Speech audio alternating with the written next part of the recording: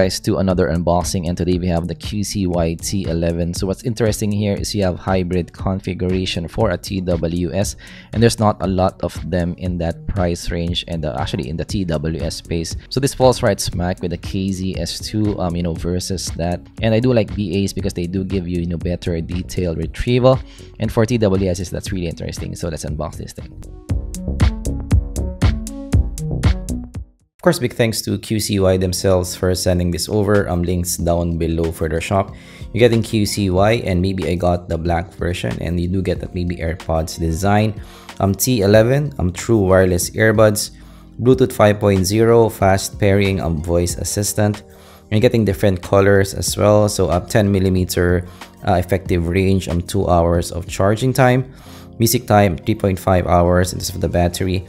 And again, you do get hybrid kind of configuration in this. So you have BA and dynamic driver, so that's really exciting, especially for our channel. Actually, it doesn't say in the box that it's a hybrid. So this is your unboxing experience. So inside, you're getting that case. Actually, the case is similar to the Sabat X12 in the design, so not that big. So you're getting some tips, silicone tips, and several sizes as well.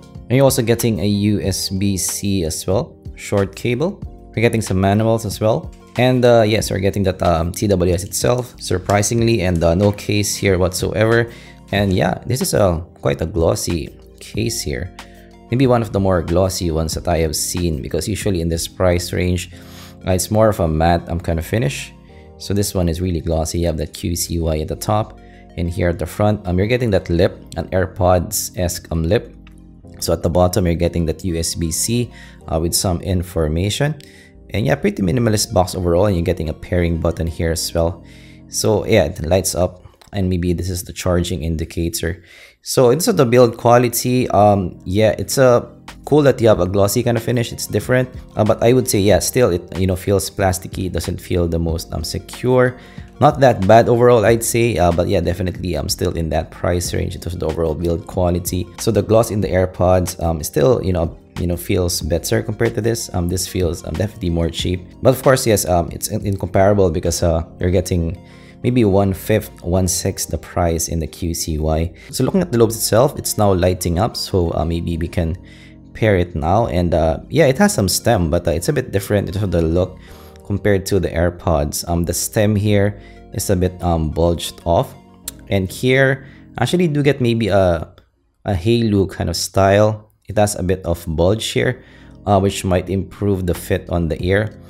Maybe yeah, similarities to the AirPods, but this has a bit more blocky design. So yeah, I would say in terms of the build quality, again, not the best. But it's nice that you have a black design, so it will be understated on the ear, so that might not be a big issue. So you do get that in-ear as well. Does go fairly inside the ear, but not that much. So this still might be comfortable to wear on the ear. Also putting this inside the case, so this is what you get. So yeah, it's similar to the AirPods in terms of the way you put it inside. So I do like that you have a matte and a glossy in the outside. So actually now when you put them together, it kind of looks better for me. So that's pretty cool. And yeah, the matte finish in the inside does look cool for me. And now it's charging as well. So the opening and closing is a fast opening closing. It has a magnet as well. But I would say yes, I'm not the highest quality opening and closing here. So yes, in terms of build quality, I would say it falls right smack in that price range. Not the best build quality. I would still give the build quality to your Sabats compared to this. But I guess the main difference is you have a more compact QCY T11 case here. So definitely has some similarities with the AirPods in the overall size. So this is more sleek on the hand. Also, we are now wearing the T11 on our ear, and it does have that maybe AirPods-esque look to it. And the fit is also similar to the AirPods as well. Maybe 95% of the fit of the AirPods on the ear, really stable. You can maybe use this for some extraneous activities, and also isolates quite okay as well. Not the best, of course, but it blocks out most of the noise. And also in terms of the comfort as well, this is fairly comfortable because it's a small TWS light as well, so you can use this for a long listening session. So yeah, fit on the ear on this, it's really good. It's also pretty light as well, so it doesn't bother you on the ear. And yeah, for me it's a looker as well. So yeah, it's not that tacky looking because of that black design.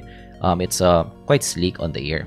So yes, let's have a first listen in these, maybe some Let's Groove, Earth, Wind, and Fire. Alright, so firstly, the micro detail here, the shimmer is really existing in the mix. It has that BA shimmer. It has that BA speed at the top, which is quite impressive for a TWS. And also the bass here, it's really boomy as well in the mix. It's really substantial in the mix. So the tuning for me, it's similar to maybe the ZSTXs. So the bass is substantial in the mix with that shimmer on top. The vocal is quite revealing as well, but definitely recessed in the mix. But it has that BA presentation.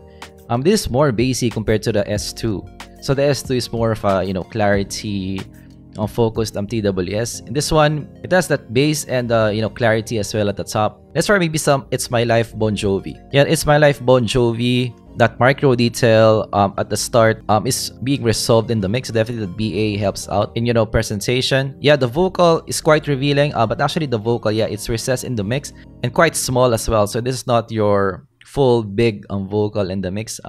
This is not for vocal heads, but the vocal is not that bad overall. And yes, the bass here is really prominent in the mix. This can be for bass heads, so it's that prominent in the mix.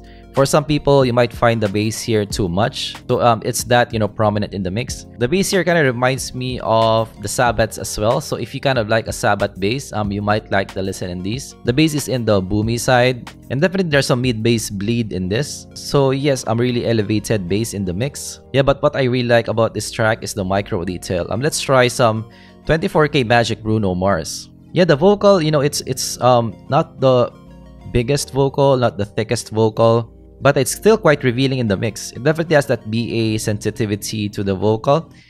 The vocal is more in the clean side of presentation. So definitely a really musical type of listen for me on the ear. So we're gonna do some measurements later to confirm, but I want to record my initial impressions in this, but I'm liking the listen so far, especially for a TWS. So definitely that BA on top made a difference in the sound.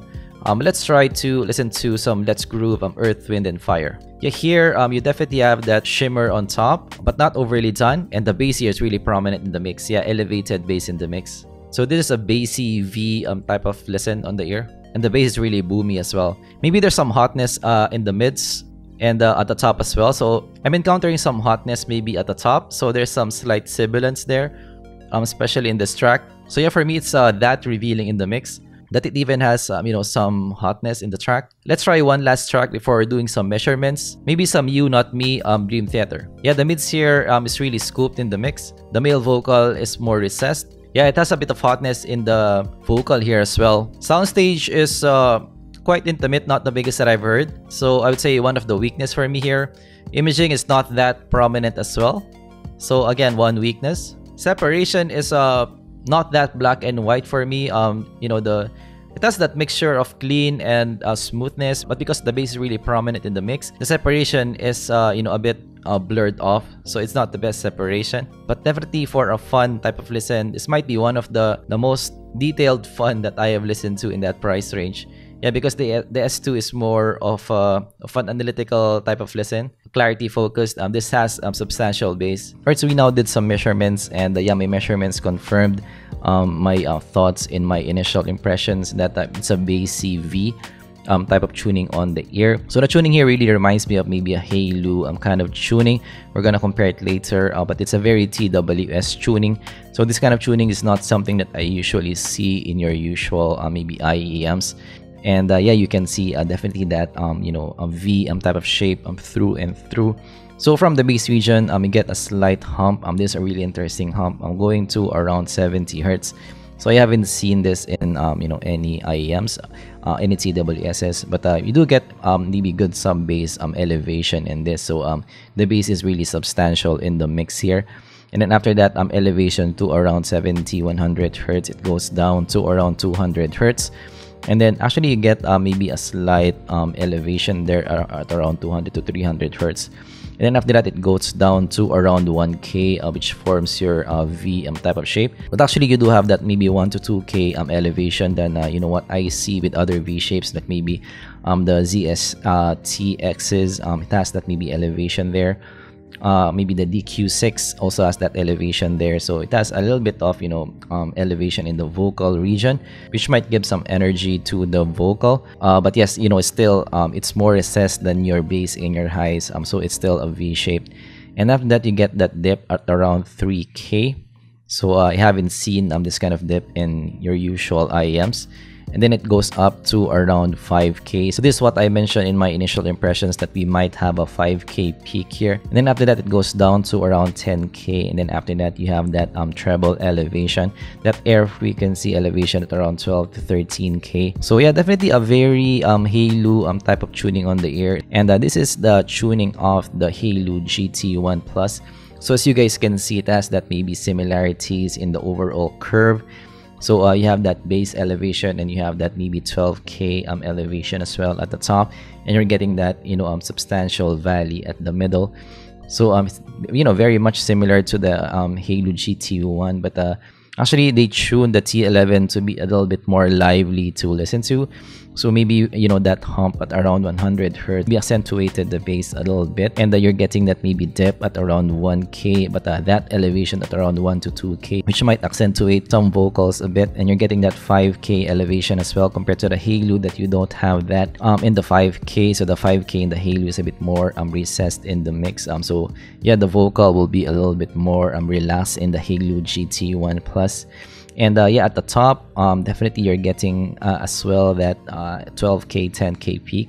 But in the T11, it's even more accentuated. And also given that you have a BA type of presentation, so the BA maybe pierces through the mix more than your dynamic driver. So definitely you're getting pretty good energy at the top with the T11. So compared to the KZ S1D, so the S1D has more of a typical double horns at the top tuning. So in the S1D, you get that significant 5K peak, and you also get that air frequency elevation as well at around 12K, similar to the T11. But yeah, definitely the 5K is even more pronounced. But here in the S1D, the bass is more toned down in the mix. Definitely your T11 will be more bassy. Again, your KZs will have more clarity at the top. Usually KZs focus on the clarity. So if you like bass, you might like the T11 more than your usual. So compared to the S2, so the KZ S2 definitely has more air frequencies, a very KZ type of sound on the ear. So in the S2, you're still getting a very chi-fi, very KZ type of tuning. So you're getting still that 5K peak in the S2.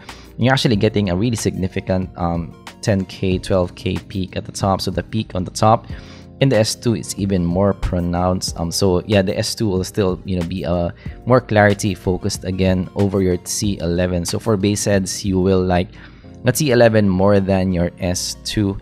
And yeah, that 12K peak might not be good for some. So for me, yes, the major pros in this is definitely the detail retrieval, the micro detail is more than your usual dynamic driver counterpart. So also one pro is it has a revealing sound at the top. So it's a clean presentation because of that BA presentation. So the vocals are still quite revealing in the mix. The cymbals have good musicality to it. The guitars have that air frequency, it feels alive. Substantial bass as well. So this can be for bass heads. So it's that substantial and it goes deep as well. Alright, so let's try to close this thing. So for the T11, of course, yes, we're just focusing on the sound quality here. I have seen already some reviews in this with other features. So you can check that out if you like. But for the sound quality, for me, so definitely it's really interesting. It's one of the few hybrid configurations that I have seen in that price range. Actually, I heard of other hybrids that I didn't particularly like maybe the CX10s. I didn't particularly like the listen in that. But this one, I did enjoy it. It's not your enthusiast listen on the ear, but for some casual listening, this is quite enjoyable. So frankly, for me, I do like to see more hybrids like this in the TWS space. But yes, first, if you learned something, leave a like and subscribe for more content like this in the future. Do you have some requests on TWSs that you'd like me to check out? Let me know down in the comments below. Of course, we're gonna do a sound test as well compared to the GT1 Plus, S2 E10s as well. So stay tuned for that and see you guys in the next zpolt unboxing. Goodbye.